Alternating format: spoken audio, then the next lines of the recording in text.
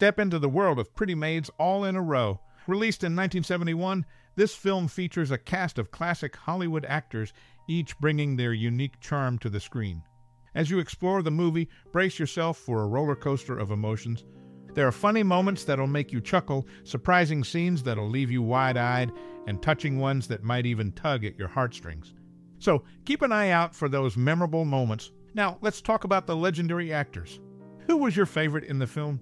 Was it the suave Rock Hudson or the captivating Angie Dickinson? With such a talented cast, it's tough to pick just one standout. As you relish this classic flick, we're curious what's your most special memory or personal experience related to Pretty Maids All in a Row.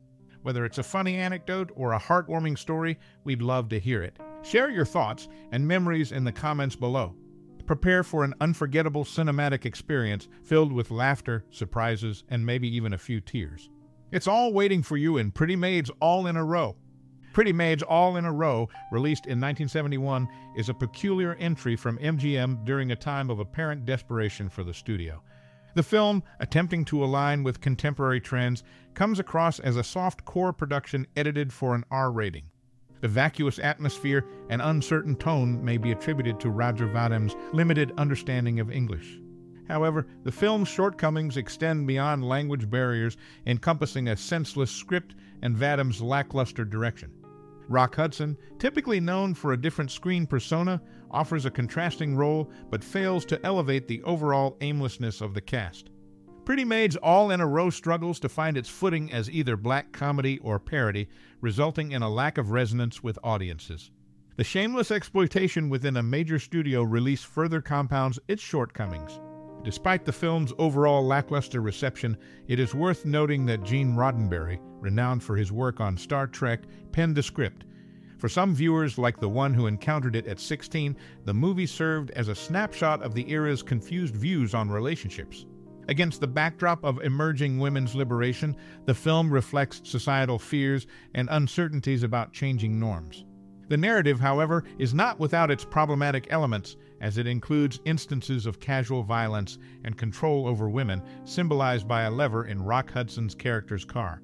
This may be interpreted as a manifestation of Roddenberry's personal frustrations and hostility towards uncontrollable aspects of life.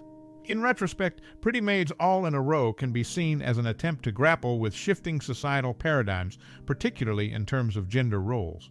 The film unwittingly captures the anxieties of a bygone era, showcasing a struggle to maintain traditional views in the face of societal transformations. Ultimately, the film's attempts to convey a specific perspective on relationships may have resonated with some at the time, but now appear as a strange artifact of the past.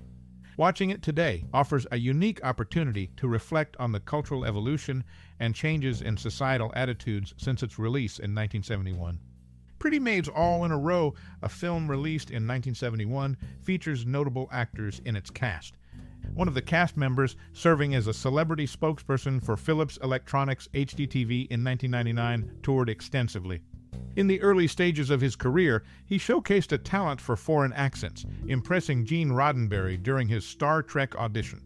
Roddenberry cast him as the ship's engineer, eventually named Montgomery Scott after the actor's Scottish brogue and middle name.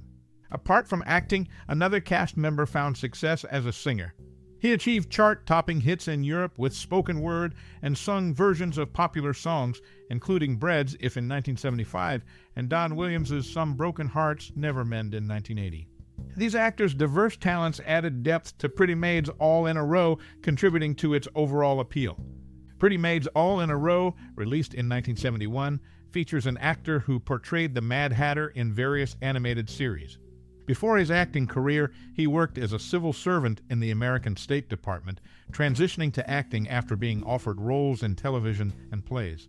He appeared alongside Van Johnson in 7 films, including Between Two Women and Men of the Fighting Lady. Pretty Maids All in a Row is known for a number of interesting facts.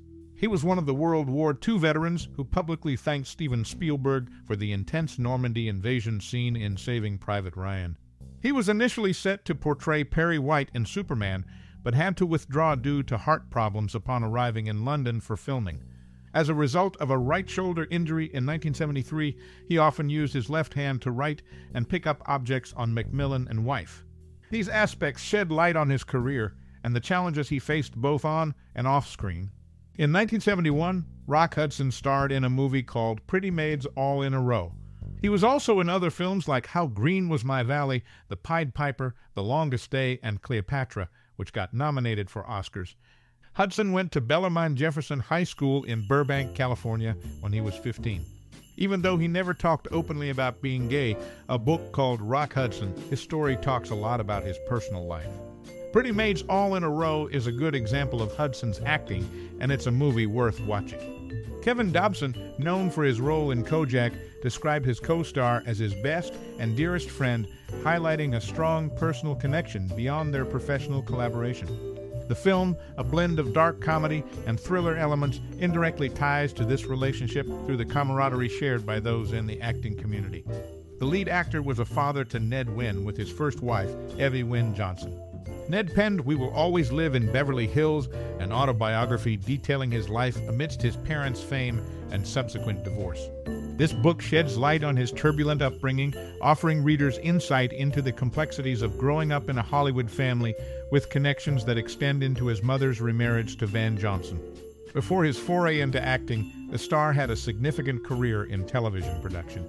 He served as an executive director and later as a senior director of news special events at ABC, showcasing his talents behind the camera. His transition to an executive producer role for the Gillette Cavalcade of Sports was notable for giving Howard Cosell his first major opportunity in broadcasting. This phase of his career demonstrates a diverse skill set, contributing to the broader media landscape before moving into more recognizable roles in film and television. The movie itself, released in the early 1970s, stands out for its unique blend of genres and its reflection of the era's shifting cultural and social norms. Despite its specific narrative and thematic elements, the film's connection to the actor's personal and professional life offers a fascinating backdrop to its production and reception. Pretty Maids All in a Row, released in 1971, features a lead actor who initially worked as a truck driver before entering the world of acting.